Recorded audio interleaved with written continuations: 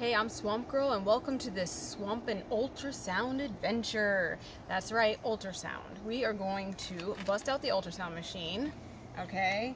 And we are going to check for eggs inside a couple snapping turtles, a Peninsula Cooter, and a softshell turtle. So, ready to get started? Here we go. For equipment, we have our probe. This is our convex probe, and we have our jelly, and we have our laptop. And I'm going to go ahead and grab our first snapping turtle. I'll have my lovely assistant hold on to this for me. All right, so here we have a common snapper, and she was struck by a car. She's got her braces on and she's healing really well, but we do believe that she has eggs, so we want to check on those eggs and see if they are ready. I know, hi. So what we're going to do is go ahead and put some of the jelly. Maybe get the jelly on there. Yep, you can load it up. That's good. All right, and then we take this here. And with soft shells and snappers, it's super easy because you can go right inside the opening here. And so I'm going to go ahead and just lift her gently. I know, I'm sorry. We will just put the probe there. And there you go. We can already see them. It's like instantaneous. So you see those round things there? Yep, those are eggs. And they're fully calcified and they're low, so that means that they're ready to pass. So that is good news for this lady. All right. Okay, so we're gonna go ahead and put her back, and we have another snapping turtle. Now remember, this is how we do handling. We lift up at the bottom, slide our hand underneath to the plastron, and then we can gently lift safely. Okay, so now we have our second common snapping turtle. She's a little bit more stressed, so she's a bit more defensive, so we're gonna try to be nice and quick and easy with this. Hi, sweetheart, it's okay.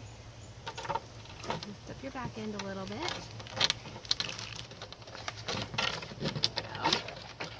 Oh, and yep, there we go. Nice, beautiful eggs. Look at that. All right, we'll try to get the laptop over so you can take a look. There's some more eggs in there. So we can kind of scan around. Isn't that fascinating? I love x-rays and I love ultrasounds. They're my favorite things to do. All right. Well, we are going to let this lady de-stress. We are all set. I'm going to set this aside. Then we will put you back so you can go back to healing. All right.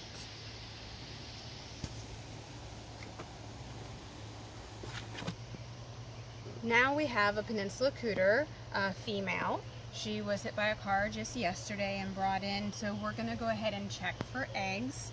We're gonna see if the convex probe will work with her. Sometimes we have to switch probes, something a little smaller, depending on if they're going to let me have their leg or not. So we're just going to go ahead and see if we can slide up over in here.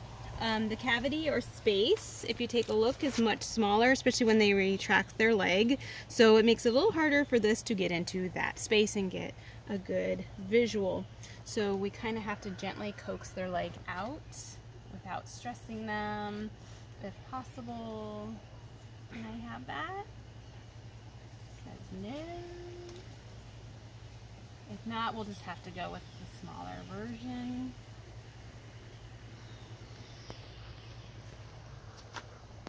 It's okay. I'm going to place this right in here. Thank you. Sometimes it's just a little patience. We can get them to cooperate. There we go. Very good. All right. And, oh, I see something already right here. Now the shape of the Peninsula Cooter's egg is a little bit more of an oval. If you notice, the snapping turtle egg looked more like a ping pong ball. So how cool is that? So this little lady, which happens very often, is that they're moving off, they're trying to find a place to safely lay their eggs, and unfortunately that means crossing a roadway and they get struck by a car. They can also get struck by a car on their way back. So that's why we like to check for eggs. That helps us to determine how we're going to treat them and the things that we need to look out for. Right? All right. Well, congratulations, Mama. We have one more to go. We're going to go grab a soft-shell turtle. Or actually, you know what? I think we're going to bring everything to the soft-shell turtle because she's 24 pounds and I don't feel like hauling her over here. All right, so we have our 24-pound soft-shell.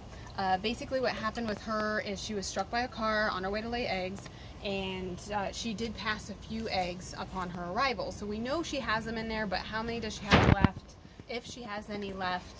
So that's what the ultrasound is for at this time. Let's go ahead and get her prepared.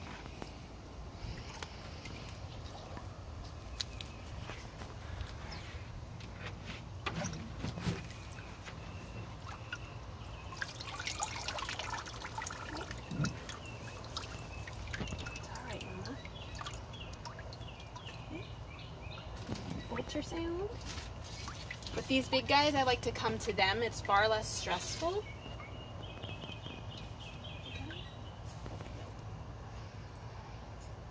Let's see here. Let's see a little bit. Try to get past the leg a little more.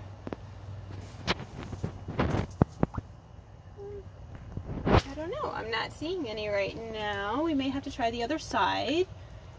Sometimes you can see them better on one side than the other. Okay, so we may have finished passing all of them. Let's see if we can get a little further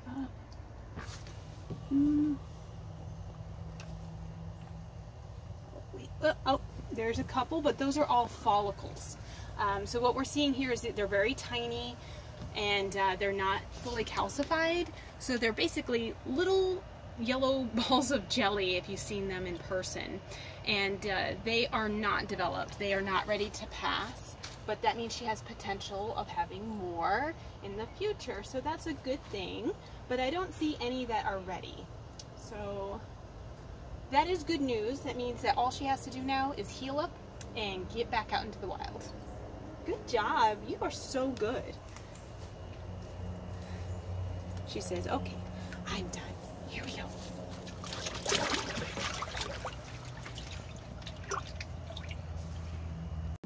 Well, I hope you're enjoying our ultrasound adventure, and I know that there's probably some questions out there, and one of the more common ones we get is, why does it matter if they have eggs or not when they come in injured? And the answer to that is the fact that the female might be holding back the eggs is stressful for them. Also, they can become egg impacted. So depending on the severity of their injury, that will determine for us if we need to help them to pass the eggs and then incubate them for release, which you have seen some of our release videos with the babies, I hope. Or does that mean that their injury is minor, they're only going to be here for a few days of observation and then placed back, and when they go back, hopefully they can successfully lay the eggs where they're at. So that helps us to kind of navigate how we want to handle that situation. Also, one of the other things that we will do is if we have to pass them, we'll go ahead and incubate those eggs. As soon as those babies are hatched, we return them back to the wild as their mother intended.